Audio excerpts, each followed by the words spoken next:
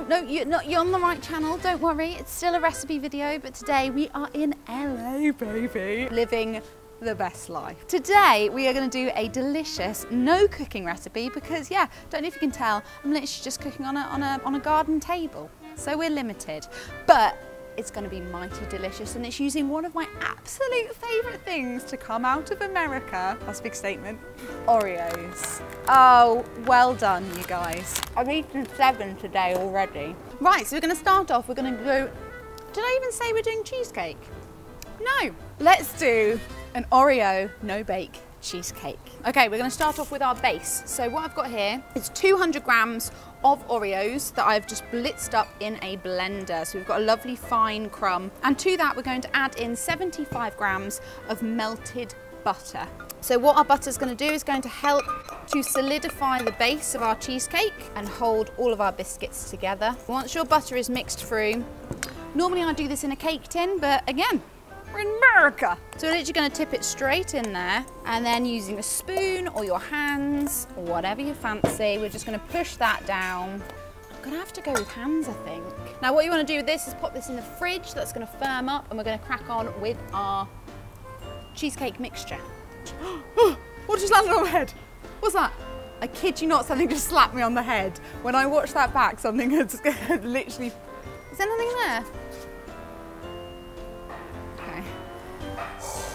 Now, I don't know about you, but I don't like too sickly sweet a cheesecake mix. So I am mixing both cream cheese and mascarpone, but I found whipped Philadelphia. Ugh, this is not a sponsored post, but I damn wish it was. So we're gonna go for 400 grams of Philadelphia, 250 grams of mascarpone, and then to sweeten everything up, I've got 200 grams of icing sugar, and you're just gonna dump that in a bowl with a teaspoon of vanilla extract, and we're gonna whip up our cream cheese delight. So what you're left with is a beautiful, fluffy, light mixture that's all over my hands.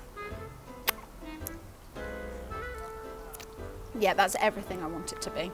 I'm just gonna up it one more level, and we're gonna throw in 100 grams of crushed Oreo into our cheesecake mix. I'm gonna wash my hands very quickly though, because I just licked them quite heavily. I'm gonna do this with sheer strength.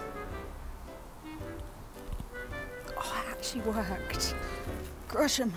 Give that a stir through. All that's left to do now is to add it to our Oreo cookie base.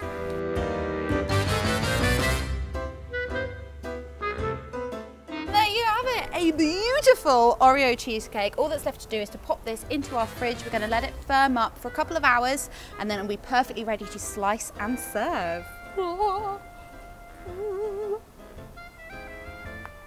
It got hot, and so we've moved into the shade, we've put the hair up, and we've retrieved the Oreo pie cheesecake from the fridge. Granted, it's now been sat out for a little while, so it's probably not as set as we want it, but that's okay. Yeah! That's the badger. That's just the taste test. Don't mind if I do.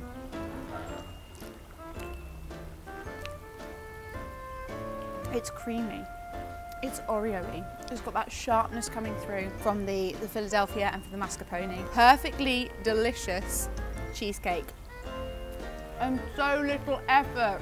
Feel free to subscribe, I'm here every single Tuesday. And guys, why not check me out on social media at the Katie.Pix on Facebook, Twitter and Instagram. Oh, and I've got a website, Katie.Pix.com. You can win prizes every month if you subscribe to the newsletter. How many key messages do you want, Kate? Lots. So let's have a lovely day, and I shall see you next week. Thank you so much for watching. Bye! Holy cow, you're gonna love that.